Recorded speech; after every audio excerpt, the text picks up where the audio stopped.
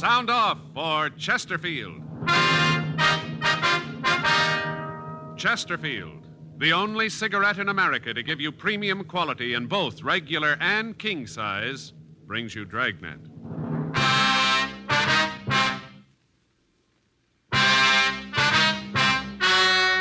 Ladies and gentlemen, the story you are about to hear is true. The names have been changed to protect the innocent.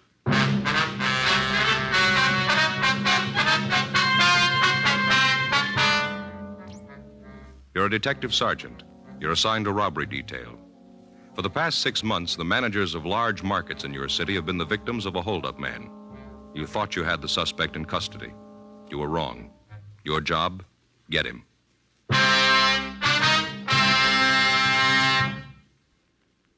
There's only one premium quality cigarette in America available in both regular and king size, and that is Chesterfield. Premium quality in a cigarette means the world's best tobaccos, the best ingredients, the best cigarette paper. Only Chesterfield gives you this premium quality in both popular sizes. King-size Chesterfield contains tobaccos of better quality and higher price than any other king-size cigarette. That's certainly important to every king-size smoker. Of course, it's the same fine tobacco as in regular Chesterfield. There is absolutely no difference, except that king-size Chesterfield is larger, contains so much more of these premium quality tobaccos that you get more than a fifth longer smoke from king-size Chesterfield. Yes, the modern way to sell cigarettes is the Chesterfield way. Premium quality, both regular and king size. And either way you like them, Chesterfields are much milder. Chesterfield is best for you.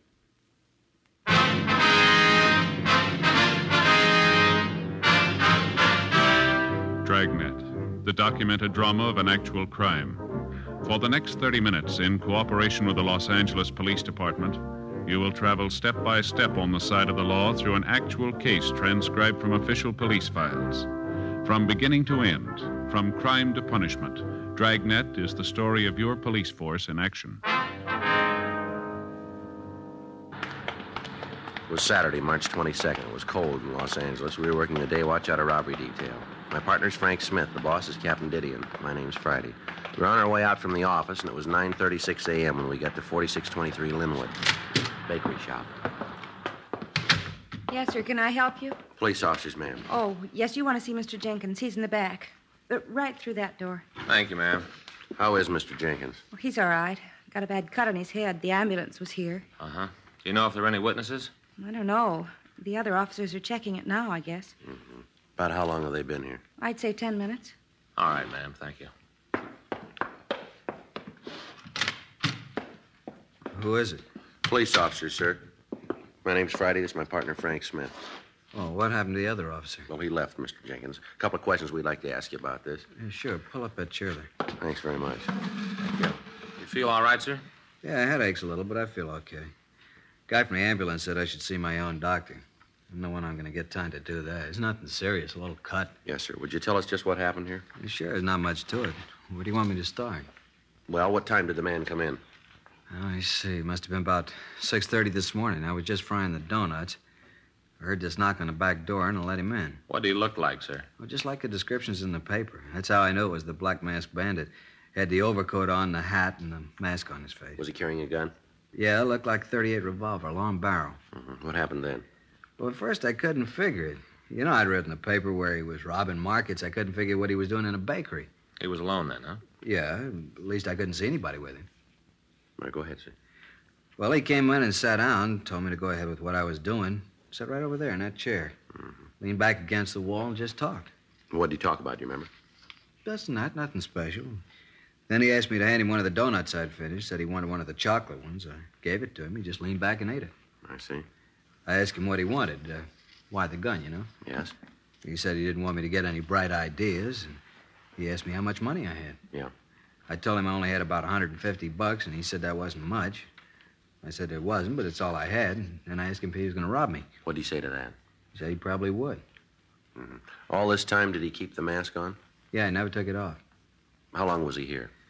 Well, he got here, like I said, at 6:30. He left about 8:15, just before Vera came in. She's the one who found me. Vera? Yeah, she's the girl who takes care of the store. You probably saw her out front when you came in. Oh, yeah, sure. Go ahead. Well, I finished up with the donuts, and then I asked him if he'd like a drink. I said I had some brandy locked up, and I asked him if he'd like a shot. Mm-hmm. He said he would. I went over to get it. I keep it over there in that cupboard. And when I walked over, I had to walk right in front of him. Yeah. Well, you probably know it gets pretty hot in a bakery, the ovens and all. I guess he was kind of relaxed. Yeah. Well, when I walked by him, I grabbed his gun, took it right out of his hands, and he jumped up and told me to hand it over to him, said for me to give it back and I wouldn't get hurt. I told him he had the shoe on the wrong foot, that I was calling things now. Yes, sir. What'd you do then? Well, if I hadn't seen it with my own eyes, if it hadn't happened to me, I'd never believe it. What's that? When I took the gun away from him, he looked real surprised. That's when I told him that I was the boss, and he just stood up and started to walk toward me. I told him to stop. I pointed the gun at him, told him to stay where he was. Yeah? But he didn't stop. He kept coming right at me. I told him again, but he kept right on walking. And then I fired at him. Well, it wasn't any farther away from him than 10, maybe 15 feet. Didn't hit him, so I pulled the trigger again. Shot right at him 6 times. Right at him. He just kept walking at me.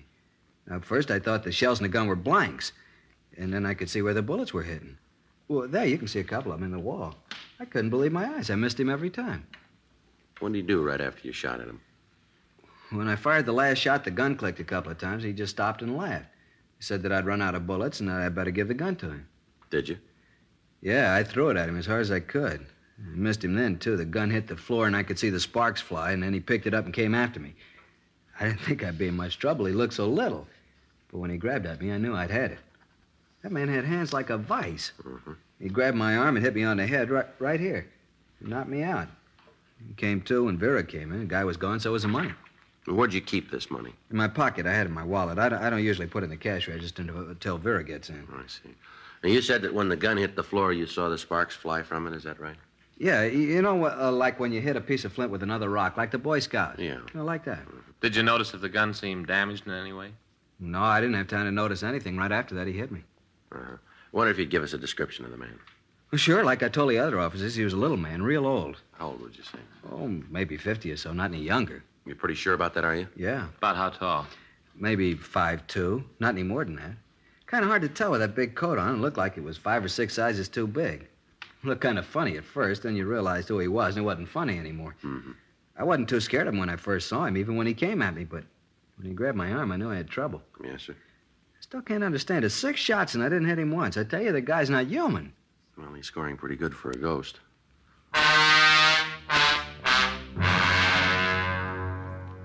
10:02 a.m. The crew from the crime lab came out and went over the bakery. Ray Pinker removed the slugs from the wall on the floor and took them back to the lab.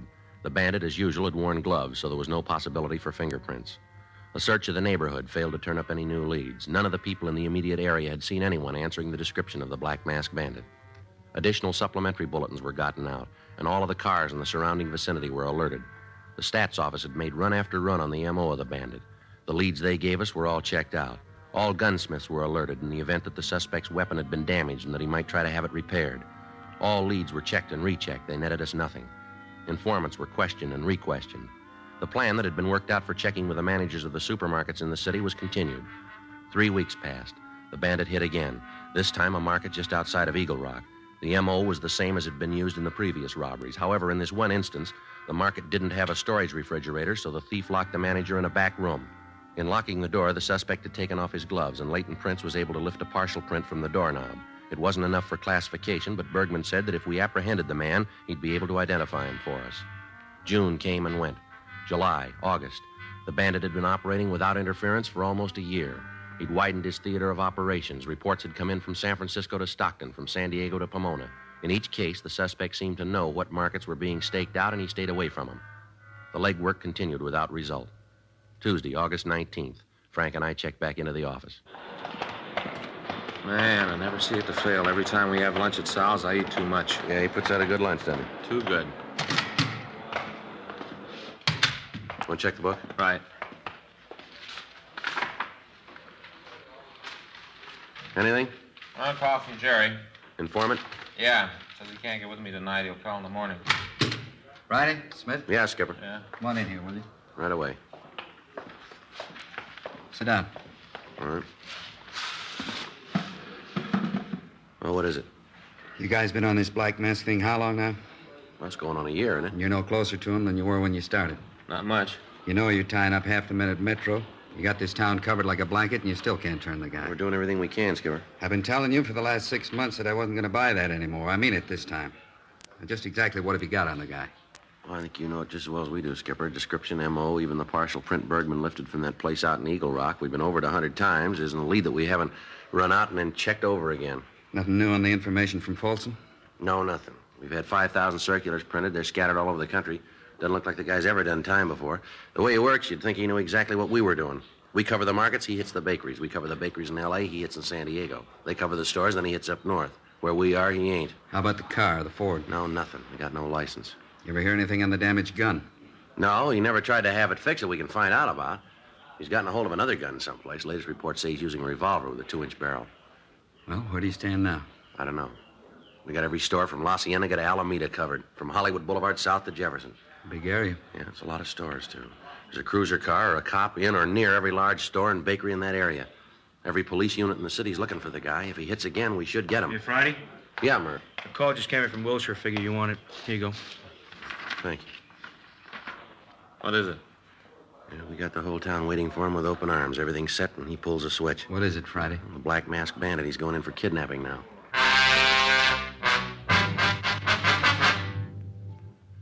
The local broadcast stated that the manager of one of the big supermarket chains in the city had been taken from his home about 2:30 in the morning.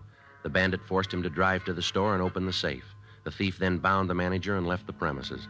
The manager gave us a complete description of the bandit, and locals and APBs were gotten out on him. In this instance, the thief didn't use his own car. He forced the manager to drive his car to the market.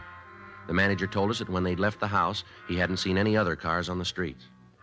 Tuesday, August 19th, 5:20 p.m.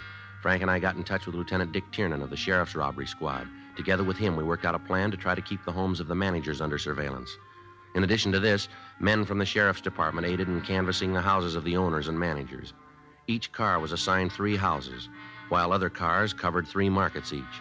A month passed. The Black Mask Bandit hit 5 times, each time in areas which were not under direct surveillance. Friday, September 26, 5:20 a.m., we got a call at home that there had been another kidnapping, this time an elderly market manager and his wife. Frank and I drove out to see them. The radio unit had returned them to their home. Yes? Mr. Gunther? That's right. Police officers, Mr. Gunther. Oh, yes. Come in. You have some sort of identification? Yes, sir. Here's my ID card. My name's Friday. This is my partner, Frank Smith. How do you do? Mr. Gunther.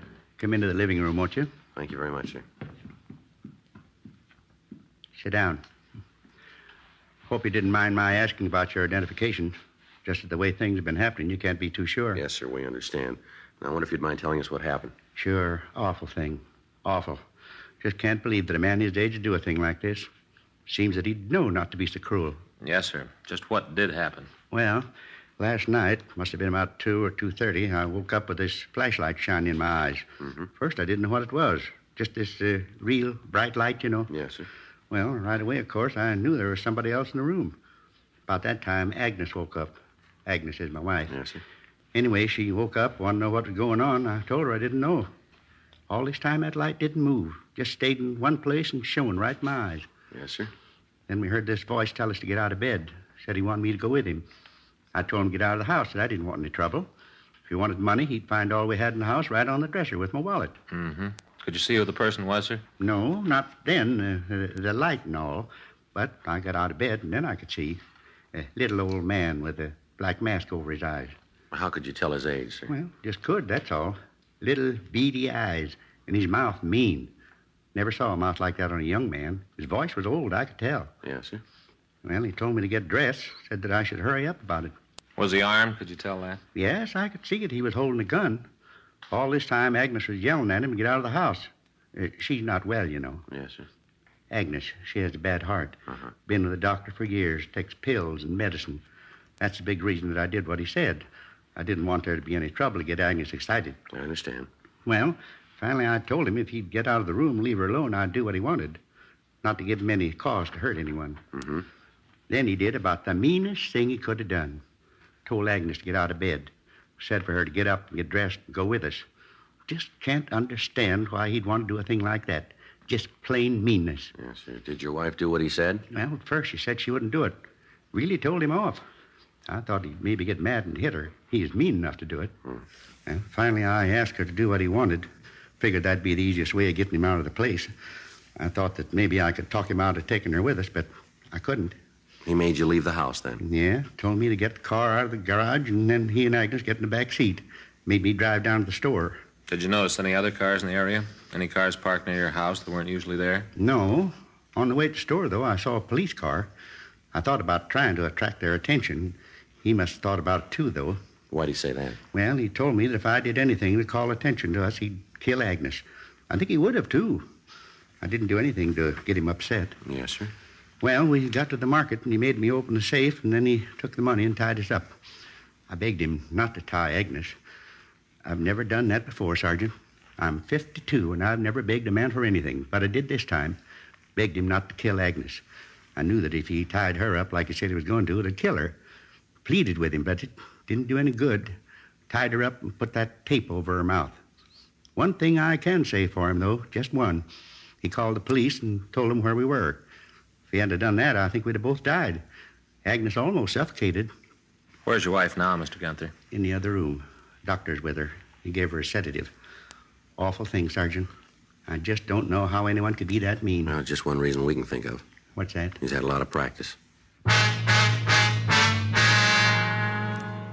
11:30 a.m. We talked to Mrs. Gunther. She told us pretty much the same story that we'd gotten from her husband. The police car in the area was contacted, but they reported that they hadn't noticed the Gunther car. The unit that was patrolling the area around the store was contacted. They reported that they had checked the store at 3:15 a.m. At that time, there were no lights and no suspicious cars in the vicinity. The Black Mask Bandit had been working for over a year. In that time, he'd robbed 59 stores that we knew of. His theater of operations had taken him from Northern California right down to the Mexican border. From the desert to the beach, he'd stolen approximately $500,000. The entire nation had received communications carrying the description of the suspect. The entire facilities of the police and sheriff's departments in Los Angeles were devoted to apprehending him. Thousands of man-hours had gone into stakeouts and searches. None of them produced any results. As the case grew in importance, robbery detail began to get an average of 30 calls a day from well-meaning citizens with information. Every lead, no matter how remote, had to be checked out. This meant more hours of legwork and interrogation. Every officer in the Southland was looking for the bandit. Every car and motorcycle on the streets had his description. None of it did any good. Thursday, October 2nd, 11:05 p.m. Frank and I checked back into the office. Well, there's another one that didn't go anyplace. Yeah, you want to fill out the reports? I'll check the book. Yeah. Never fails, does it, Joe? What's that?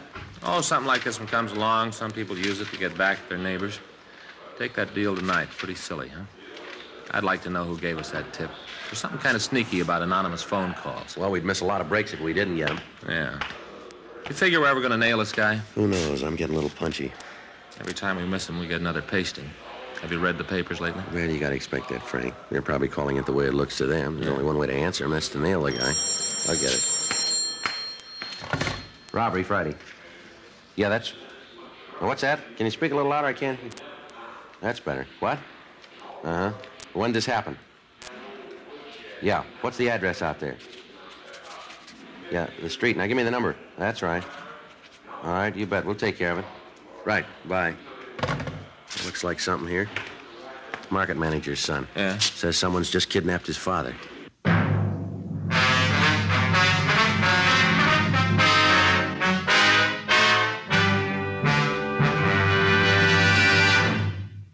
You are listening to Dragnet, the authentic story of your police force in action. The modern way to sell cigarettes is the Chesterfield way. Premium quality in both regular and king size. And we're the only one that does it. We tell you what Chesterfields are made of to give you that premium quality in both popular sizes. Our scientists select the best materials. They select for Chesterfield the world's best tobaccos, blend them just right, and they keep Chesterfields tasty and fresh with the best of moistening agents. Now, here's something else that's completely modern about Chesterfield. People smoke Chesterfield, and we tell you what happens, scientifically but simply. A medical specialist is making regular bi-monthly examinations of a group of people from various walks of life. 45% of this group have smoked Chesterfield for an average of over 10 years. After 8 months, the medical specialist reports that he observed no adverse effects on the nose, throat, and sinuses of the group from smoking Chesterfield. I'd say that means real mildness. And finally, we ask you to try Chesterfield and prove what we say. Chesterfield is best for you. They're much milder to give you all the pleasure that the modern cigarette can give.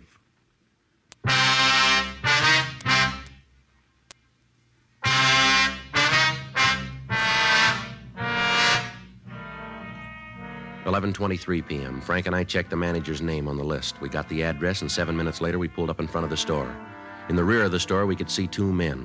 One was dressed in a bathrobe, the other in a large overcoat with a brown hat pulled down over his eyes. Parked in front of the store was a dark blue 1951 Lincoln. We checked the car and found that it bore the registration of Donald Anderson, the manager. Frank went around to the rear door of the market, and I covered the front entrance. We waited. At 11:42 p.m., the bandits started for the front door. All right, mister, police officer, hold it up there. Come on, drop the gun, give it up. Listen, cop, get out of here! Frank, cover the other side of the building. He's going for that fence, Joe. All right, come on, mister, give it up. You all right, Joe? Yeah, come on, let's get over this fence. All right.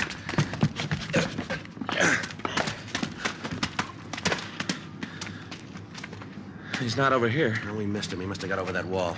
I'll get back to the car and notify the radio units. All right. You think you hit him? I don't know, I might have. Well, let's check the ground by the fence. You got your flashlight? Yeah, here it is. Hold it, Joe. Huh? Here. See? By the fence. Oh, yeah. Bloodstains, quite a few of them. I'll stay here and check. Okay, I'll be right back. Watch yourself. Yeah.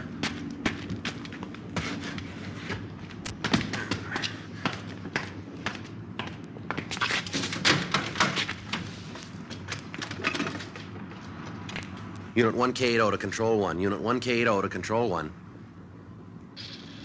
Control 1 to 1K80. Go ahead. While attempting to arrest market bandit during commission of robbery, he exchanged fire with suspect. Suspect is known to be wounded. Suspect armed, use caution.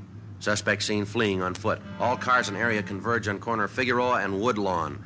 Suspect described as WMA, 50 to 55 years, 130 to 140 pounds. Block off area at Vernon to Slauson. And from Figueroa to Maine. Suspect last seen going through houses at 49th and Figueroa. That's 49 and Figueroa. Roger, 1K80. Attention, all units. Attention, all units. All units in the vicinity of 49th and Figueroa. Robbery suspect wounded while attempting robbery at market. Suspect described as WMA, 50 to 55 years, 130 to 140 pounds. Block off area at Vernon to Slauson, and from Figueroa to Main Streets. Suspect last seen going through houses at 49th and Figueroa. Unit 1K80 to Control 1. Unit 1K80 to Control 1. Control 1 to Unit 1K80. Go ahead. Suspect is known to be armed. Approach with caution. Use caution. Unit 1K80 to Control 1. KMA 367. All units. Robbery suspect at 49th and Figueroa, known to be armed. Approach with caution. Repeat. Approach with caution. What do you figure, Frank? Well, he's in here someplace. Let's find him. In the next 3 hours, 37 police cars combed the area. Every possible hiding place was investigated. A house-to-house search was started. Citizens were asked to lock their doors and to open their homes to no one. In one of the yards, we found the hat and coat worn by the suspect, but apparently he'd made good his escape. Broadcasts were gotten out to the entire city, putting them on the alert. Additional officers were sent to the blockaded area to help with the search. Captain Didion came out from the office to direct the operations. 3:30 a.m. The area had been checked and rechecked. No sign of the suspect. Frank and I went back to our car. I don't know, Joe. The guy's got us jinxed. Seems like everything we do, he's got us beat. It doesn't make much sense, does it? We got to turn him sometime. Yeah, we've been saying that for a year. Didion was sure in a rare mood tonight. Well, he's got trouble with his stomach again. I'm going to have trouble with mine if this keeps up much longer. Yeah. Joe, car. Yeah, take the other side of it. Right. All right, come on out of the car, mister.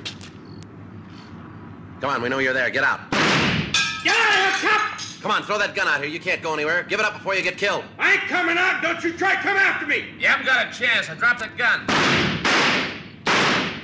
All right. All right, I quit. Got no more shells. I can't fight anymore. I quit!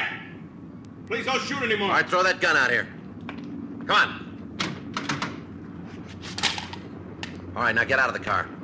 Keep those hands up. Put them behind your head. All right, come on over here. Turn around. Put your hands against the car. Straight out in front of you. I'll shake it. Hey, you're going to call an ambulance for me? I'm hurt. Hey, can't you see I'm hurt? Ain't you going to do anything for me? He's clean, Joe. Right here. Here, get your hands behind you. Want to put in a call for the ambulance? Right.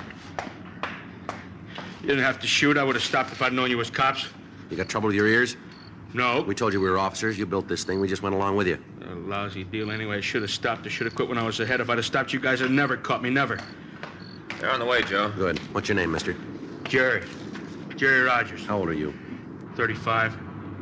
All this time, we're looking for an old man. How do you figure it, Joe? I don't know. Gray hair, big overcoat, and mask. Witnesses didn't get too good a look at him. Yeah. You ever been arrested, Rogers? Yeah, once. Is that ambulance ever going to get here? It's coming. What'd you fall for? Huh? What were you arrested for? Drunk driving. Oh, I should have quit. I should have laid off. Yeah, it's too bad you didn't figure it that way a little sooner. Look, I don't want any morals. When's that ambulance going to get here? Don't worry about it, Rogers. Huh? You got a lot of time.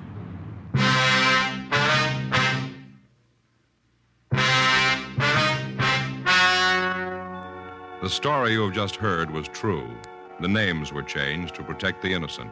On February 4th, trial was held in Department 87, Superior Court of the State of California, in and for the County of Los Angeles. In a moment, the results of that trial. Now, here is our star, Jack Webb. Thank you, George Fenneman. Let me tell you again why Chesterfield is best for me and for you. Now you have scientific evidence on the effects of smoking. No adverse effects on the nose, throat, and sinuses of the group from smoking Chesterfields. And remember, Chesterfield is the only cigarette to give you premium quality in both regular and king size. I'd like you to buy Chesterfields and prove that Chesterfield is best for you. Regular or king size, they're much milder to give you all the pleasure the modern cigarette can give.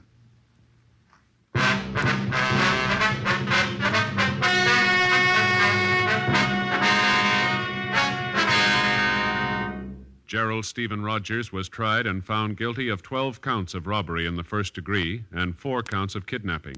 He was sentenced to life imprisonment in the state penitentiary, San Quentin, California. Ladies and gentlemen, the National Safety Council reminds you to make sure your car is really in shape for winter driving. Check headlights, windshield wipers, tires, and brakes. And then winterize your driving. Get the feel of the road when you start out. Keep well behind the car ahead. Instead of slamming on brakes and starting a skid, pump your brakes to slow down or stop. And always take your time in wintertime.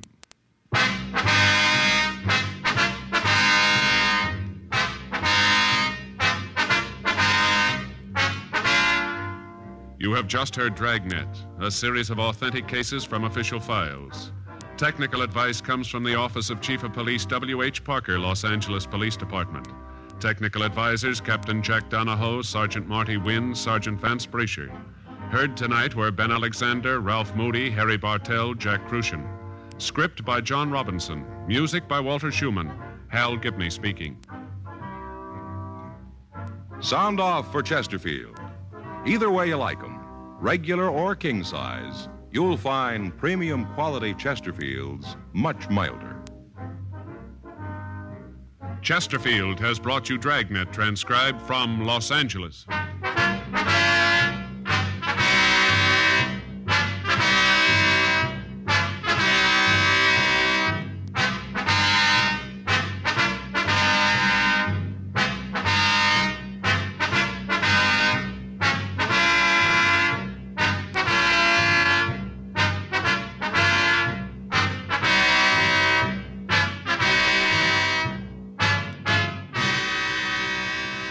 Tonight, it's Adventure with Barry Craig, confidential investigator on NBC.